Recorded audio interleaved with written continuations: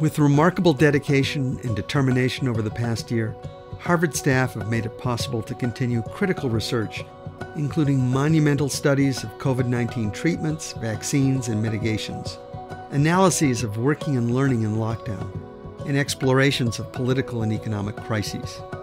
Staff at our core research facilities and libraries managed growing requests for remote and limited on-campus access to essential resources and technologies.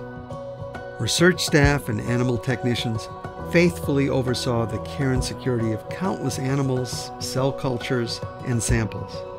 Lab teams reconfigured work areas and redeployed equipment into temporary quarters to meet new safety requirements. Research administrators supported activity generated by more than 4,000 active grants, including more than 150 grant proposals for COVID-19 research alone. Each innovation and insight would not have been possible without each of you. When the world stopped, our work to advance new ideas could not and did not falter, and neither did you.